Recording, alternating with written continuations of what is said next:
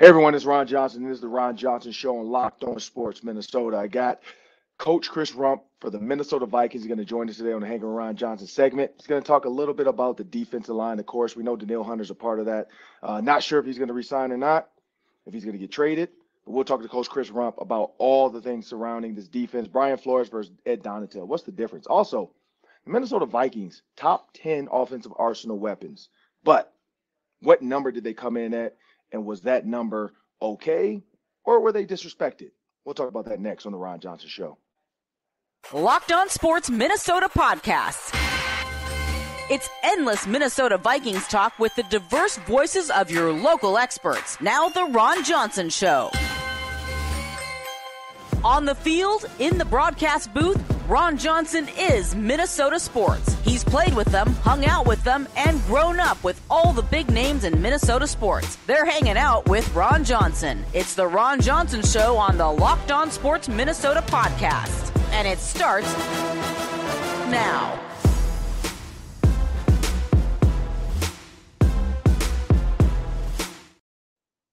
Hey everyone, it's Ron Johnson. This is the Ron Johnson Show on Locked On Sports Minnesota. Got a busy show for you today. We're going to talk a little bit about this Minnesota Vikings top 10 arsenal. ESPN voted it. We'll see if you guys agree with us or not. I'm going to bring my producer, Sam Ekstrom, to the show. But before we do, I want you to know this episode is brought to you by FanDuel Sportsbook, the official sportsbook of Locked On. Just go to FanDuel.com/Locked On to get started today. I know there's not a ton of sports out there, but baseball, there's still some good ones. I unfortunately didn't bet on LSU. Should have bet on LSU to beat Florida. I think it was like plus 146 odds. So didn't happen, but there's still a lot out there for you. Minnesota Twins, they're going to finish their series versus the Braves. So might be something there worth betting on. But as I bring my producer to the show, Sam Ekstrom. Sam, so we got to talk about this. Everybody is trying to create content in the offseason. We know it's not a ton of content in the offseason. And we got Coach Chris Rumph coming up. So we're not going to talk too much about the defense because we'll let him talk about the Vikings defense, talk about some guys he likes on the defense. I really like how he talked about Ed Donatel versus Brian Flores. So if you want to hear that, it's going to be a good one. Coach Chris Rumph, D-line coach for the Minnesota Vikings, going to explain the differences in the defenses. One coach gets fired, another coach gets hired. It's the nature of the business. We've all been there. But what does he think the differences are, and how can Brian Flores make this? I will say this. He called him a painter, but the painting's not done yet. So I do like that. And we're going to talk about that in the Daily 3 too, because I know I saw a question in there about the defense. But we got to talk about this Arsenal, Sam. And I was hoping you didn't see it, but you saw it, of course. So I'll kind of go down the list. And if you want to explain to the people, Sam, what are the parameters of this Bill Barnwell? I understand we like Bill Barnwell and ESPN, but I'm starting to question some of his thought process because I'll get your take on it. But what is this question? Yeah, so Barnwell took the key skill players on each team, so like the 5 best offensive players outside of the quarterback, basically, and he ranked them 1 through 32. So the core offensive skill players ranked. Vikings fell in the top 10, Ron, which I was pleasantly surprised about. Do we want to tell people? They were number 6. Why were you surprised, though? Because Addison is a rookie. He's unproven. Osborne is he's been a solid wide receiver 3, but he's not a star in the league. And they lost Dalvin Cook. So they put a lot of emphasis on Jefferson and Hawkinson, but I didn't think they were as deep as some other teams. So where would you have put them? Probably 10 to 12, I think. So I know I'm not gonna have you just think about this while I talk. Think about this. Where would you have put, unless you have the answer? I don't know if you have the answer, but where would you have put? Who would you have put in instead of them at 6? Yeah, that's a good question. Probably should pull up the list, huh? Because here I'll give you the list. Give me 6 through 10.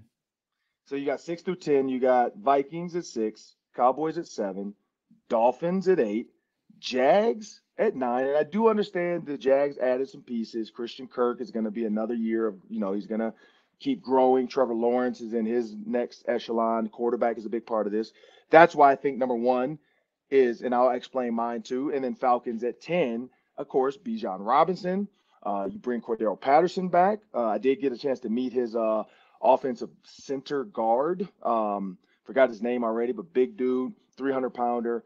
going into his 10th year. And he confirmed when I was at Blake Barrett's event in Minnesota that Cordell Patterson had resigned. But this is my thought when I look at this. The only thing I thought about Vikings at 6, I agree with you.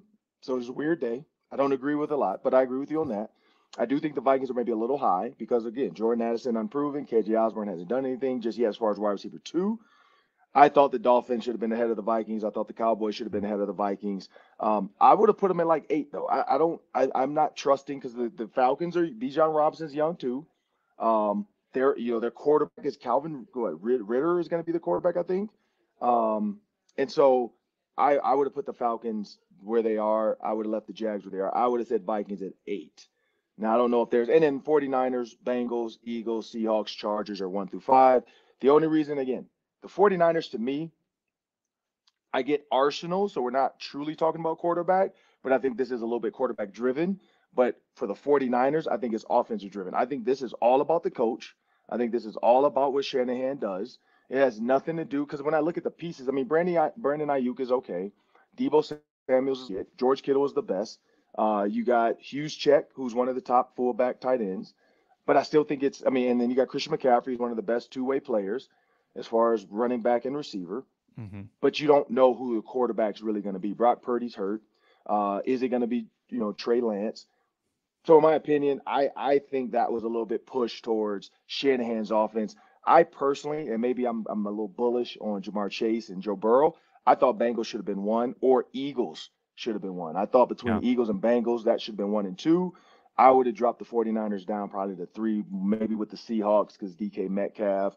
But again, I thought the Seahawks were a little high. I thought the Chargers should have been ahead of the Seahawks, but that's just me. But I don't know. Is there a team you would have, if you put Minnesota at 11 or 12, have thrown in there? Yeah, the Dolphins, who you agreed with. You would have put the Dolphins and the Cowboys. Both of those teams, I also thought when you said it, yeah, those guys have to be a little bit higher. It seems, Ron, that they gave a lot of preference to like these rookie receivers. Like they're putting the Seahawks, the Chargers, and the Vikings up pretty high, and they've all got first-round rookie wide receivers, which is kind of a question mark, right? Like we don't know if they're all going to be impact guys right away. It's not a guarantee. But Barnwell seemed to think, and I don't know if you read the full recap, he seemed to think that Addison over Thielen was a huge upgrade, which is kind of interesting. Yeah, I don't know about that one. I mean, I get the speed difference. I get the taking the top off. When you talk about 2x2, if you put Addison and Jefferson on the same side, I get it. If you talk about bunch, you put Addison, KJ Osborne, and Jefferson on the same side. I get that too. If you put Hawkins into that bunch, so I get where he's going because Thielen doesn't scare you. And I think Jordan Addison's speed does scare people. It's a different beast. You put those two guys on the same side. The safety has to pick his poison, and my guess is he's going to pick Justin Jefferson every time. So if Jordan Addison can come through with a little bit of speed down the field, Thielen had lost a step, but Thielen ran 4.46, and people forgot that. So I think that's where a lot of people underrated, I guess I'd say, is what Adam Thielen was, but he did have the speed.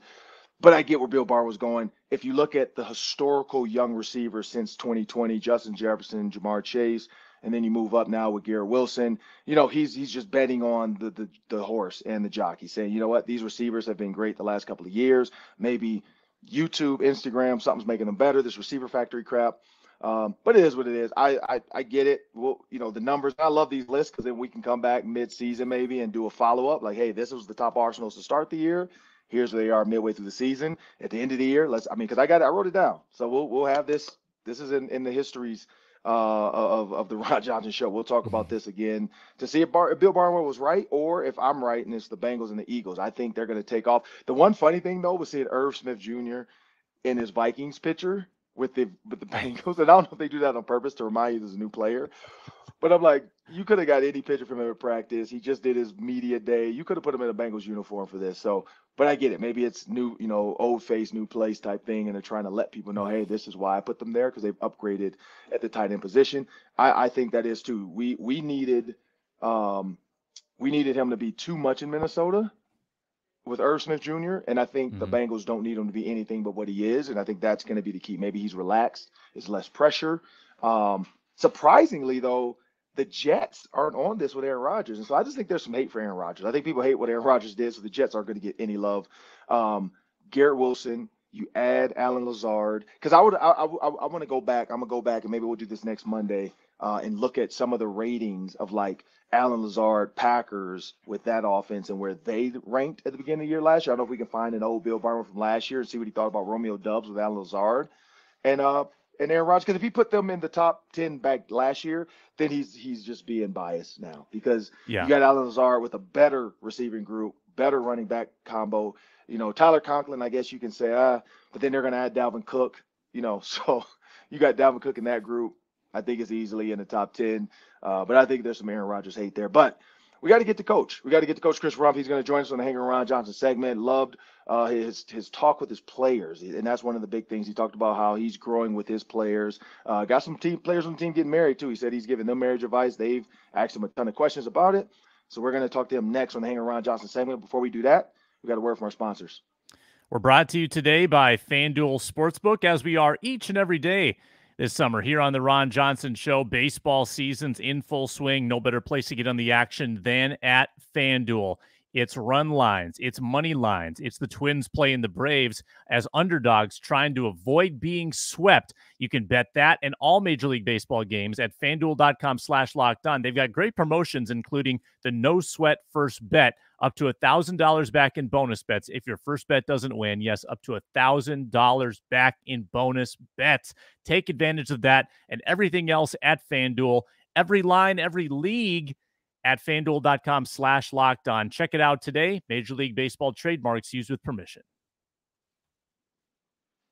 Well, hey, everybody, it's Ron Johnson, and we're in the Hanging with Ron Johnson segment. As promised, Chris Rumph. He is the Vikings defensive line coach. So when you guys think about defensive linemen for the newbies out there, that's the big guys that put their hands in the ground, and when a coach puts a football on a stick like a hot dog, he hikes it and they go. So we call them trained dogs on offense. That's what we used to say. Like, they are just going to get after us. They don't have to know much. They don't have to be smart, but they got to listen. They got to be coachable, and they got to be able to get after the quarterback. And this is the man that gets it done for the purple. But you know what? Chris Rumph has some other stuff that you guys don't know about that we have to get into. Your sons, man, are absolute athletes. And you have a son we'll start with high school. You have a son at Eden Prairie High School in Minnesota, one of the top high schools in the state, probably one of the top high schools in the country when you talk about winning. His coach, which I'm pretty sure you've met, his dad was Bud Grant for the Vikings. So Mike Grant has a long lineage of coaching. But you have a son that you see on Friday nights. So being a coach with the pro team, college, and then you see your high school son in a high school pro, do you ever get to the point where you want to go over to that defensive line coach and say, hey, man, why you have him stunting this way? Or what are y'all even doing over here? Or do you just kind of sit back as dad? Man, just starting out early and starting my kids out early, you see those guys that are out there and they're coaching bad techniques, and you just want to get out there. Not saying Eden Prairie, I'm just talking about in the past. Right, period, yeah. You want to get out there, but, then my wife is always tugging on me like, nah, don't say anything. Just let them, do what they have to do. If there's anything that's going to cause some safety issues, then you speak up before it's technique and fundamentals. You let the coach, and then when you get them at home, you can work with them and do things like that to try to correct some of the things that I think is incorrect. And I'm pretty sure now, like Minnesota sports, high school sports for sure, they're savvy. Like, they know who kids' parents are. Like when Rick Spielman was here and his sons, JD and Ronnie, were playing at Eden Prairie High School as well. Same with Carter Coughlin, who's playing for the Giants. His dad, Bob Coughlin, was a former player for the Gophers as well. Like these people know the dad. So how often do parents come to you and just want to talk Vikings football? Not a lot. They do. I think they respect me. And a lot of times if people try to come up to me and just talk football, I'll switch the subject around and try to find out, what are you doing? What do you do for a living? And make it where the conversation is just not focused on me and just ball, but I'm also want to be interested in, what are you doing with your life and what are you doing at your job and things like that. And just another way for me just try to learn. Yeah, and when talking about learning, you've learned from some great coaches. You stopped at Clemson, you've been in Alabama, Texas, Florida, Tennessee. You've been at the best of the best when you talk about colleges. What did you take from each stop, that you kind of have brought with you to the Minnesota Vikings? Well, first, man, God has truly blessed me tremendously, more than I deserve to be in these positions and to coach at those places that you just mentioned, and to coach those guys that I coach, and be around the coaches and the guys that I learn things from. I think one of the things that I've learned is just culture. I think I think you hear that word tossed around a lot, and I've heard it tossed around a lot, but until you're in different cultures, and you don't really, I say it like this, you don't realize how important culture is until you get into a bad culture. Yeah. And so I've taken away from each of those coaches the good and the bad, but when it all boils down to is culture and how you treat people. Yeah. I mean, and I think that's like when you look at, because I've been here with the Minnesota Vikings, I've been here with the Gophers, going into our 9th year of Vikings Game Day Live. We do your pregame shows on Fox, and we do all kinds of different content. And so I've seen a lot of different regimes, and that's been the good thing. Like I've seen every offensive coordinator come through. I've seen every defensive coordinator come through, and I've Adam Thielen and Stephon Diggs and all these guys I've created relationships with, CJ Ham, so I can hear some of the things, some stuff I talk about, some stuff I don't. But I love the word culture, because in the NFL, and this is what's funny to me, and you're here in Minnesota, so you hear the row the boat stuff with PJ Fleck. When PJ Fleck got to Minnesota and started saying row the boat, he got chastised, he got beat down, and everybody's like, what? This sounds like a you culture. And it's not. It's about giving and serving, and it's about putting your back to the target and just rowing and trusting the person leading you, which is your coach. For those that know rowing, it's the coxman. I had to learn that. But you're listening to the coxman tell you, just row. I'm going to direct you. Just go. Don't think about yesterday. Don't think about the trouble. It's gone. Like, trouble's going to pass. Trust in God, blah, blah. All that stuff PJ does. But then when you guys bring it up, because Kevin O'Connell came here and talked about culture, and people ate it up like Skittles and jelly beans. Why can an NFL coach say culture and everybody loves it, and then some college coaches say culture and people question it? Like, is it because it's pro? I think so. A lot of times you tend to hear culture being mentioned a lot in college, because a lot of those guys use those words for we're going to have this type of culture. We're going to have a family atmosphere. We're going to have, my doors are going to be open. A lot of times you just hear it, and it's just, a lot of times it's blah, blah, blah. But there are a lot of coaches out there that definitely have a culture. You can go into their building and walk around, and you can feel it. You can see it. You can experience it. And you go to other places and you hear them talk about culture, but there is no culture. What is the culture? It's chaos.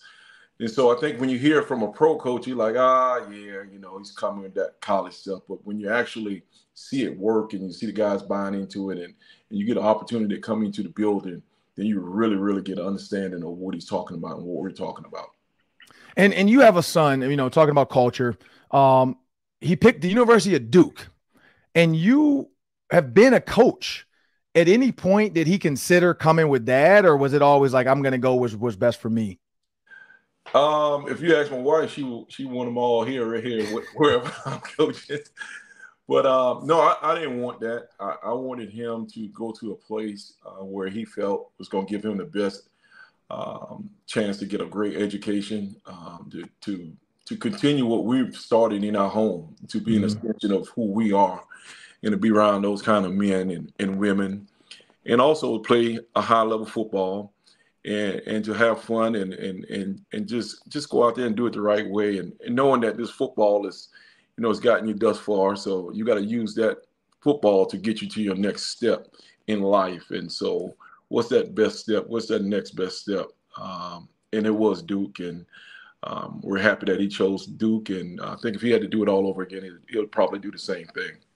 Yeah, because Duke is a basketball school. Like when I think about Duke, I think about basketball. And now I will say my best friend, D. Bryant, long time ago, this was 1998. He was the starting quarterback as a freshman for Duke. He went to Duke. He also played basketball. He was one of the kids with Reggie Love. I don't know if you know the Duke story, but Reggie Love, who's Obama's body man, went to Duke as well. Something for Chris maybe to look into, because he has some great alumni. But yeah, Reggie Love was Obama's body man, which means he was his main man. He was his assistant, did everything for him. But Reggie Love was a receiver there. And D. Bryant was one of the kids that was on the Final Four team. They got in trouble for turning in the same paper. They all bought a paper online, thought they were going to change it. Nobody changed it. They got in trouble. So when I hear about Duke and these things, like the basketball play, and this was crazy, the basketball players that did it didn't get in trouble. the football players that did it did. So for him, and you're the dad, like, how was that being around campus where that kind of was the mentality, like as far as being dialed into the fans, where it's basketball, and then football is kind of like, all right, we'll show up if you guys are good. Yeah, it was. I think it was tough on them early because, just coming from some of the places we were at when he was growing up, the Alabamas, the Clemsons, yeah, and to see that atmosphere and to that competitiveness of elite players going at it every day. I think he was looking for that in a sense, but he wasn't naive, knowing that he wasn't going to get all of that. But I imagine he wanted to get some of that, and then going to Duke and then getting there on campus, and Zion is there and those guys are there. Oh yeah. And so they're like and we pick at him all the time about it. He's just they weren't the main show at the time. But believe it or not, man, they had a lot of guys off his team, man, that's actually in the NFL now. It's crazy the number of guys that's from his class that's in the league. Yeah, I'm surprised Coach K didn't help recruit football, because I feel like, with his help, like, it's coach. I don't care if it's football, it's Coach K.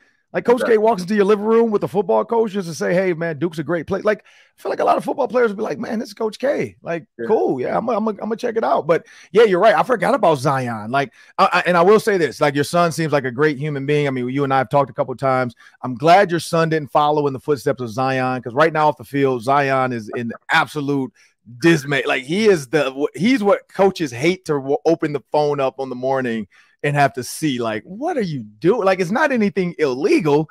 It's just dumb. Like, what are you doing right now? Like, bruh, get your life together. But gotta be careful. Gotta be careful. And so as a coach, again, you're coaching grown men. And so Zion is a grown man.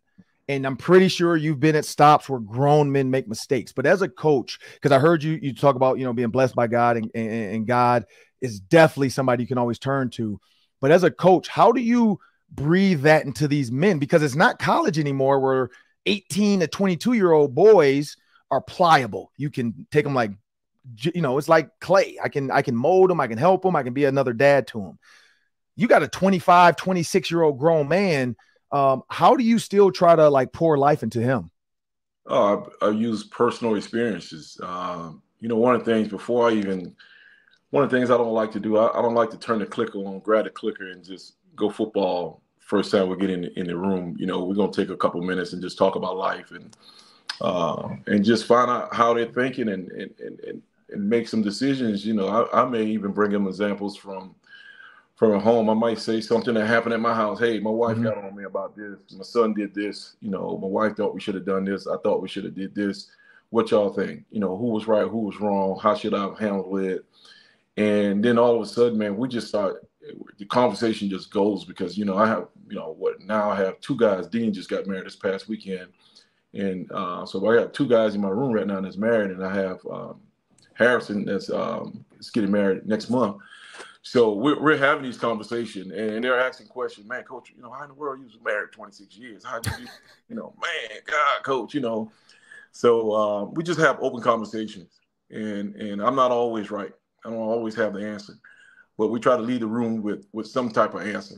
Somebody, we're going to come to some type of conclusion. And sometimes it's like, yo, we got to get going. We'll continue this tomorrow or a couple of days later. So just bringing some real life issues. And sometimes I have to, open up myself to some things, and they appreciate that. Yeah, I think honest humility is the word I guess I'll use, is when the coaches can bring themselves down to level, show like, man, I'm just like you. I make mistakes just like you. I will make sure to send you the clip of you saying I'm not always right, because I know your wife would love to have that on her phone. Man. Hey, look, man, what you doing? You trying to break up a happy home. I'm just saying, no, because that's the point. Like, so when you say something and she could just go to the clip and say, well, yeah, he said he's not always right. So, okay, I'll let this one slide. So I'm trying to help you out, because I know women love to hear that. When we can admit we're not always right, hey, it adds another day to our life. But when you saying I'm not right a day keeps your wife away from being mad at you. Oh, that's the new one. But when you think about your players, and you just brought that up, being married, life stuff, everything they go through, And then you look at, your son, same thing. Like he's now a grown man and he's heading into these. How often do you still have those grown men conversations with him? Because your high school son is in one part of his life, but then you have a grown son in a different part of his life. Oh man, we talk daily about it. My wife is constantly on his head. I'll give you a real life example that just happened yesterday. The people in this building said that his music was too loud. Oh, okay. And they just moved in there. And so he's like, hey, how they gonna report me, this, that, and other? And they just got here and it's not my music. I'm going there. He's huffing and puffing. He's all upset. So, we just talk, say, hey, how do you want to handle this, man? Who are the people? Do you know? Have you met them? Is she a lady? Is she single? Does she have kids? How old are the kids? What's her situation? Is she sick? So there's a lot of things that could be going on. Mm-hmm. When are you playing your music? Does she work, second shift or whatever? She has to get up early. There's a lot of things. It's not just your side. So before we go and, go down, storming to the office and saying this, what I didn't do, let's find out everything that's involved with it. Sit down with a calm head and make a decision. And then now we can go and we can talk. Once we gathered all the facts, then we can go and say, hey, okay, here's the deal. Okay, I understand whatever. You have a young kid. He has to get rest. Maybe, my day when I get home, I'm still, geeked up from practice or whatever. So right. Just simple things like that. That's legit. Because a lot of people would just go fight right away. Like I pay here. I can play my music. You deal with it. Like it's not even that loud. It does. Yeah, no, you're right. Because I think as a world, if we could all look at other people's issues first before we're worried about what we feel like in that issue, it probably would help 90% of the issues we have in America right now. I think that's the problem is we don't look at the other person. We always worry about how does this affect me? We don't think about how they're already affected because, and my wife's the same way. Like she's a Bible study leader and, she's a dean of students at a Christian high school here in Minnesota. So she's constantly doing that to me, even like, because I'm that person. I'm your son. Like I'm the person where I'm like, man, this is why are you bothering me? And I don't think about like, well, look, I had breakfast this morning. I can go home and I have a bed. There you go. My marriage is good. My kids are healthy. My daughter is one of the best softball players of her age. So life is good. Yes. I work for the Minnesota Vikings. I work for Fox. I'm doing work for NBC and Locked On. I have my own podcast. So there's things where I'm extremely blessed and I forget sometimes other people aren't afforded that ability and they just want to take it out on me for that day. Not even realizing what the back factor. So I'm glad you gave me something to walk away with because I forget about that sometimes that, don't worry about other people. Because I honestly just posted Stephon Diggs' comment when he said, if y'all want to lie about me, go ahead and cap in, big fella. Because clearly the Buffalo Bills, he doesn't feel like Josh Allen or somebody's telling the complete truth.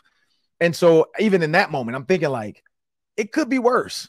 Like there's people that are going to talk about you regardless, or they're going to say things about you that might not be true, but they just want to feel right and okay in that moment. Exactly. So no, I appreciate that, Coach. Here's another one for you. When you look at, you got to the Minnesota Vikings, the defense was good, but then all of a sudden now Ed Donatell's gone and you got Brian Flores. And Josh Metellus made the comment. He said it's chaotic and calm at the same time. When you think about Brian Flores, because we know Ed Donatel is good. This is the thing I'll say about coaches. And I was with the Indianapolis coach, so I was there with Tom Moore, Howard Mudd, all those guys as a coach. And what I learned from Tony Dungy was every coach has a plan, a great plan, but every coach needs puzzles to make that plan work. And if the puzzle pieces to your plan, like you might want to say, I'm going to blitz 15 times, but if you don't have anybody to get up to the quarterback, you can't blitz 15 times. Correct. So your defense might work. So clearly Ed Donatell's system didn't work with the people he had. And he tried to, I call it putting a square peg in a round hole. Like he tried, but it just was things missing. Brian Flores is more of like chaotic scatter. Like I'm going to create a painting that you have no idea what this painting looks like. But when you back up, you're like, oh my goodness, this is a Rembrandt. Like this is great. So when you see Brian Flores' defense, what does he bring into the table to these guys that maybe Ed Donatell didn't do because they're just different? Yeah, I think, both these guys are great coaches and they both have their system and how they want to run it and how they want it to look. And for whatever reason, the picture that Coach Ed wanted to paint. Didn't, using your words, maybe didn't come out as good as it's been in the past for whatever reason. And, right now we have a new artist. So we got to give it some time and see the picture that he's painting. Right now, we have a canvas and he has some different colors. And so it's up to him, along with myself and Durante and Mike Smith and Swerve and DJ and the rest of the guys to help him create a beautiful masterpiece. And I think that masterpiece is an ongoing process. And I think we'll know more about it once camp begins. Because, anytime there's something new, you're excited about it. Everybody's excited about that toy that you get. But we gotta see. Right now we're just running around in shorts and helmets. So everybody's doing the same. Everybody in the country is feeling the same way that we're feeling right now. Hey, this is the year we're gonna win the Super Bowl, this, that, and the other. We haven't practiced yet. There's no injuries. There's no adversity. None of that stuff has hit yet. You haven't lost 2 games back to back. Any of that stuff. So right now, the canvas is there. It's a blank canvas.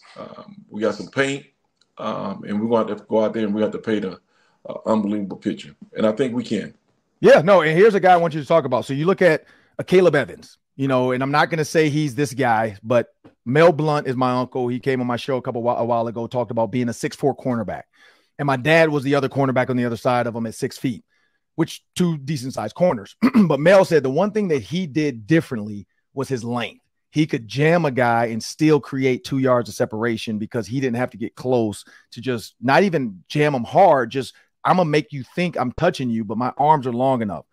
My speed is fast enough that if you beat me by a yard, my arms can break up a ball because I can get there. So Mel Blount talked about being a tall corner and people hadn't seen anything like him. And in his day, it would have been be a safety because you're 6'4", but he's like, no, I can cover, I can run, I can move. When you think about a Caleb Evans at 6'4", with speed, with length, with the ability, how good can he be? I think a Caleb can be as good as he wants to be. Like you said, he has all those athletic attributes. He has, toughness. He has speed. He has length. He's smart. I think he's just with him, it's all about health, just remaining healthy, because he has everything that you just spoke about. He has those things, and DJ and those guys doing a great job of coaching him up, him and Hutch, and I'm excited for him. Just seeing him what he was able to do last year, and just getting a little sneak peek. And I'm just excited for him this year that he can go and have a healthy season. I think he'll do well. Yeah, and Dean Lowry, I'm guessing he's not Reggie Wayne. The reason I joke is because when I was coaching with the coach, Reggie Wayne was my guy for those 2 seasons, but he got married. And I remember Howard Mudd walking into the room when we all found out Reggie was about to get married. And he was like, well, the streets of Indianapolis are going to be safer. Dean Lowry's not that guy, but he is getting married. But when you look at his talent and you coach him up, what can Vikings fans look forward to with Dean Lowry? Because he's coming from the Packers. We know that. But what does he bring to the table? I think the first thing is just his experience. I think he's going to be a coach on the field for some of his young guys. We really don't have an old room, so to say. We got some young guys. I think he's going to be able to give those guys some little tips. We coach the game, but once that ball snaps, it's on. So he know all the little tricks of the trade. So he's going to be able to help those guys. He's a big guy, has a lot of size, his height, weight. And so he's going to be a guy that's going to be able to create some problems and create some matchups that is going to hopefully work in our favor. Yeah, and when you think about last one before we get out of here, I'm Ron Johnson's Chris Rumph, defensive back or defensive line coach for the Minnesota Vikings. Kevin O'Connell. I mean, he's one of the new young guns. I look at Matt LaFleur. You got Zach Taylor. You got Sean McVay, and then you got Shanahan and Mike McDaniels. I would say Kevin O'Connell's in there. He's one of those guys that when women look at him, they like him. Like, he's an attractive young guy. So he fits that mold. He's also a guy that what you're saying is that when KO comes around, I need to hold my wife a little closer. Maybe. Because I look at the tweets, like the young ladies on Twitter, they love KOC. They absolutely love Matt LaFleur. I don't know what it is about Matt LaFleur and the Packers, but I feel like when the Packers play the Vikings, I feel like more women show up just for the coaches. Like, they don't even care about the game. And then when you think about, Sean McVay, but with those guys though, man, they're all young, they're innovative, they're willing to do what it takes and create new stuff. I actually saw an old dog learn new tricks in Tom Moore. Tom Moore coached my dad at Eastern Michigan. Then he coached my dad with the Steelers. That's how old Tom Moore saw me being born. Like every day I came to work, he made sure to point that out. Like, dude, I remember when you threw up on Mel Blunt. Like, I'm like, all right, we get it. You're old, I'm young. But he felt like he was like, man, I need to retire when I see my player sons now coaching. But Tom Moore was an old dog that learned a new trick. His new trick, of course, he had to learn it was Peyton Manning. He was willing to let Peyton Manning do whatever it needed to win. And he would say, hey, here's 3 plays in the headset. You pick one. Here's 2 plays in the headset. You pick one. And he let Peyton really run that offense. When you think about Kevin O'Connell being one of these new coaches that want to try new stuff, how exciting is that as a staff? Like when you're walking in and KOC is willing to do some of these new age stuff, whether it is we gotta find ways to feed JJ or like, if you guys come up with a new blitz, help us out because we need to get better. How fun is that being around a younger coach like that? It's very refreshing. Sometimes in this league, guys get stuck in their ways and they, just want to keep ramming their head into a wall and hoping and wishing that it gets done instead of thinking outside of the box and say, all right, this is what we have. How can we utilize what we have to make sure that, one, JJ's in the right position and the best position to be successful. The team is in the best position to be successful. And I think, consistency of KO and how he handles himself every day in the office and in the building goes back to the culture. He doesn't change. He's that way. If we win by 10 or we lose by 10, he's the same way. Hey, how can we get better? Right. And I think the guys feed off of that, and the guys love it. And to back what you say, he's not scared to use something different. Hey, I saw this here. This guy did this. Hey, y'all want to try this? Things like that. So I think that's really cool. And I think with Flo, having the same mindset, I think is a match made perfectly. Yeah, no, I'm excited. Literally, I've never been excited about a season coming up because that means I got to work a ton. But I'm excited. Like I'm excited to see. Like you just know I'm a football guy, so I'm excited to see the blitzes. Like we're working on some content stuff this season with the Vikings, where I'm going to break down a play maybe every Monday, whether it's defense or offense. So I'm excited because I know like somebody puts Justin Jefferson in the backfield, it doesn't always mean he's getting the ball, but at least you do it because you want to see what the defense is going to do when Justin ends up in the backfield. That's stuff that older coaches, like you would never see Randy Moss, Jerry Rice. Like you wouldn't see those guys, Terrell Owens. You wouldn't see those guys in the backfield because it's just not normal. It doesn't make sense. And in their mind, they're like, why am I motioning this for no reason? Because you're getting a reaction from the defense and then use that reaction later in the game. And anyway, so I'm Ron Johnson. That's Chris Rumph. We can talk football all day, but we got to get out of here. We got to pay some bills. XM Radio, proud partner, Locked On Sports. Coming up next, we got a word from them. And then we also got the Daily 3. That's 3 questions, probably a minute each because we went a little long with Coach. But hey, seriously, man, I could talk football with you for hours. So we'll have to link up because you're in Eden Prairie, right? Yes. Yeah, I'm in Chanhassen. So we'll have to get the families together because my wife, I got 2 little girls. But yeah, we'll definitely have to link up. But thank you for joining me, man, on the Ron Johnson Show. Problem. Hey, y'all take care. Be blessed. Thank you. All right, have a good one. All right. Well, Sam, that'll do it for us today on the Ron Johnson Show. I want to thank everybody for listening. Remember, you can search Locked On Sports Minnesota on any iTunes platform, any Spotify platform, Amazon Fire, Roku, wherever you get it. Just search Locked On Sports Minnesota. You'll get all of our shows. Again, later next week, we got Dontarius Thomas, former Vikings linebacker, played at Auburn. He's going to join us on the Hanging Ron Johnson segment next week. We got some other guests that are going to join us. It is the 4th of July, so enjoy the holiday next week. And that'll do it for us today. I want to thank you guys and have a good one.